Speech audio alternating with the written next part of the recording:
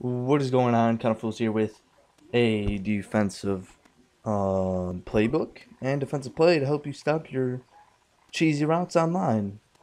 Um, the playbook is, as you'll see in a couple seconds, the Patriots playbook. They have a hybrid defense. They have the 4-3, the 3-4. They have the play I would talk about, which I'll talk about in a little bit. Um, I like this. It was between the 49ers playbook and this playbook. But I like this playbook because there's more, it's a hybrid defense, and the 4-3's pretty good against the option if you know how to use it in that. So the 4-3 offers run stopping, and the 3-4 offers kind of a pass defense. So that's why when with the Patriots playbook over the 49ers playbook, and the Patriots playbook has the exact plays I need to stop all the cheese players online. So um, the 3-4, you're gonna see this the in this video. The 4-3 also has this play, but it's a cover four with two linebackers in yellow zones, as you're about to see right there. And you got your two corners go back in deep zones, and your safeties deep zones. Your linebackers go into the purple zones, effectively eliminating the sideline routes, um, corner routes, out routes. You know what I mean. And it's not gonna work 100% of the time. So this video is just showing how to do it and whatnot. And then you got the odd formation and the solid formation. One of them is kind of a more pinched formation, so it might take a little bit longer for your linebackers to get to their zone. I prefer the solid one because it's more it's quicker to get them to the zones which you need, basically. And it has a cover two play, which if they decide to keep dinking and dunking, you could just do that and then put your defensive tackle in a yellow zone to protect from over the middle. So I'm gonna do five wide, and I'm gonna do a post route to the sideline. That's the most common one. Um, few add-ons here. I do it sometimes in the video. I guess pass. You should always guess pass when you feel there's a pass, because if you're running zone, it's going to make your linebackers jump routes. It's going to make them follow some receivers instead of just standing in the zone, hoping that they ran the ball, which the computers do on this game for some reason. You'll see it a couple times, and then when I do um, guess pass, they'll cover a certain guy instead of just standing in their zone. Also for this play, if you're really good with controlling the linebacker, this is perfect for you. You control one of the linebackers, you stop over the middle completely, which is a problem here. As you see, if you see where the deep zone is, the safeties, and where the um, middle linebackers are, then there's a little hole there that's always wide open. And I'm controlling the end just to show you the route and where it goes. It'll go through the purple zone, and then right between, like, the sideline between your corner and your outside linebacker. So this play is not a shutdown play. If you're expecting a shutdown play, I really don't have a complete shutdown play. I have plays that can either shut down the play or just contain it, and that's what this is for. It's just to contain the sideline routes, because as you we're gonna look at Kenny Stills. He's RB. He's in the slot. So as you see at the route, they'll usually try to time it to either lob it or just uh what is it? I can't think of the word. To bullet pass. That's what it is. And as you see there, there's a little kind of a glitch thing. He'll run a kind of an out route instead of that post route, and it pretty much will stop. Like, this is about containing it. And then that's usually the average person online is they try to time it right when they come out of it, or when they come out of it, like when they're in the middle of the slant in the post, and that gives you time for the see. Usually, if they time it before they make the post, they'll do the out route. But usually online, they'll wait for them to do the slant in the post, like right there, and it's usually covered. And usually your slot guy is a small guy. Sometimes a lot of people actually put their number one receiver in that position, so it's kind of hard to stop. But it's about containing the play at like a 75% rate. Because that's all people do around online is run the sideline routes on 3rd and 10. So this gives you an easy way to contain it. And what I found out people online is they'll just look at one guy. They're like, okay, 3rd and 10, money play. This guy's always open, and then they'll run it, and it doesn't work. But they'll keep running it because they think, oh, he got lucky. So this is just a mere mind game, basically. Is always running zone. The guy's gonna be wide open, and then the outside linebacker pushes back when he's about to throw the ball.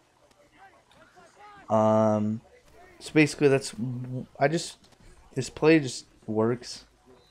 I don't know. It just happens. I like cover four's always kind of been good. Last year it was, but one of your linebackers would only be over the middle, um, leaving the middle completely wide open on slants and whatnot. And it's too much work for one middle linebacker to cover two or three guys over the middle. So now that you have two middle linebackers in a zone, you have more roam basically.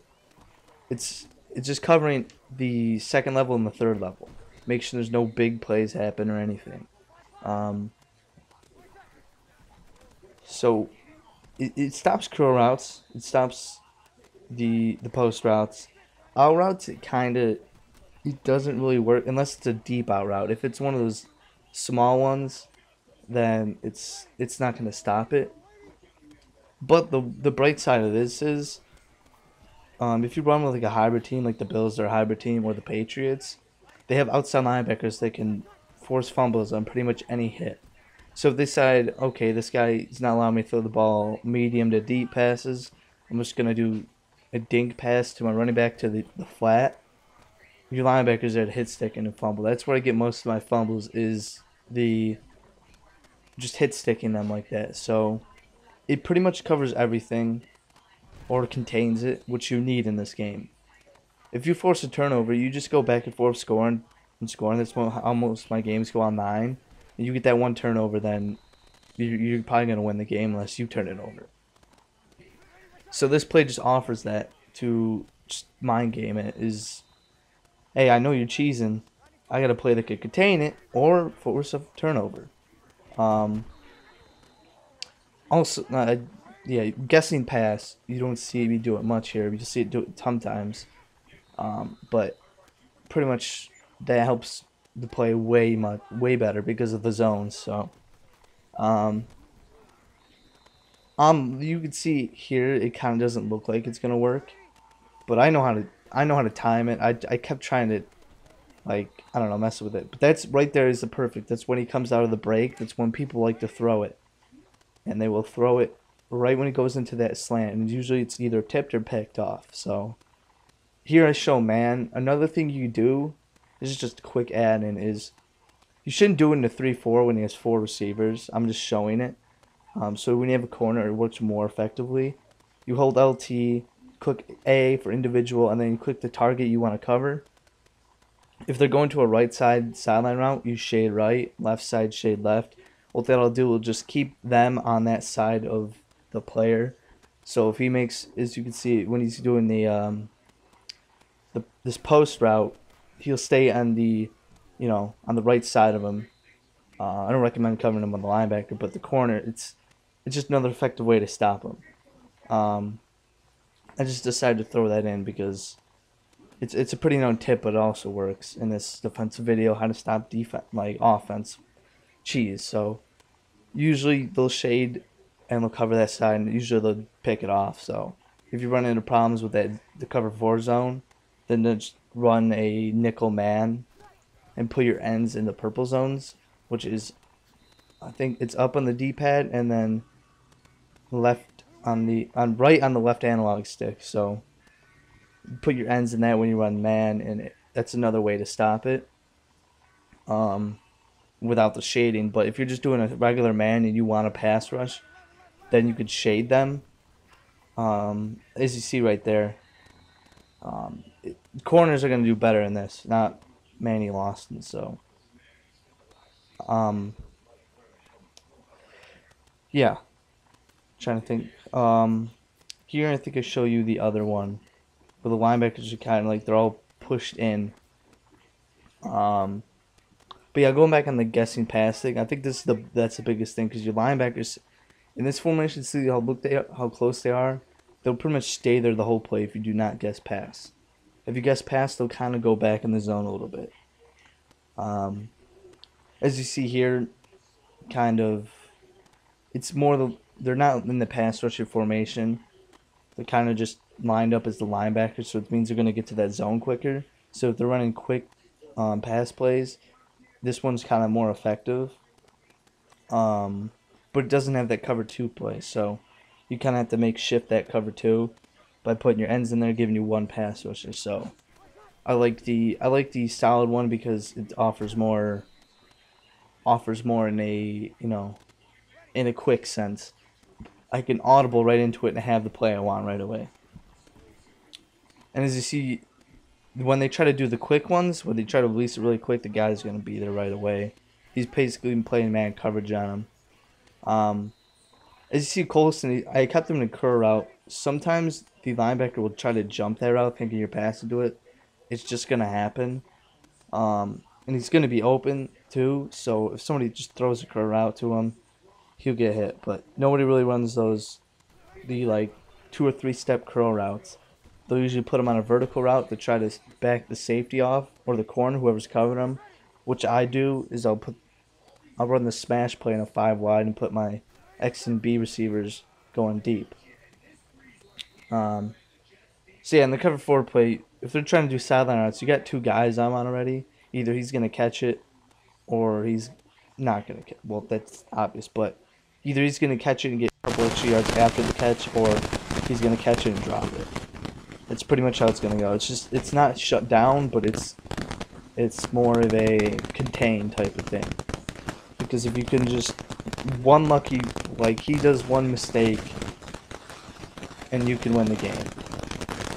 It's just like that. There I show the out route, but it was the short one. It wasn't the deep one.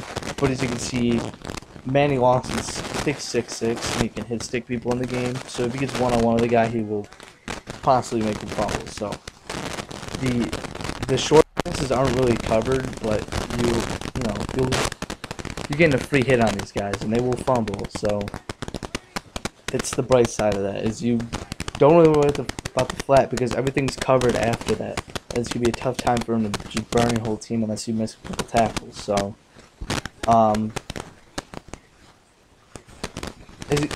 only thing in this cover 4 is, like I said, that middle is gonna be wide open. But if you control the linebacker, that's completely out of it. I don't control the linebacker because I have terrible reaction time to it. So I would just control the end or the defensive tackle.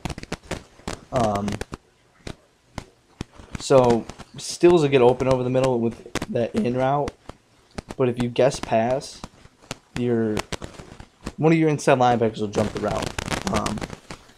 What guessing pass does is basically, as you can see, Kiki Alonso, number 50, was covering Jimmy Graham when he was doing the post route or the slant route, whatever. So that's what guessing pass does for you. It'll just give you your linebackers will cover on one guy the whole time. I think I do it here again, but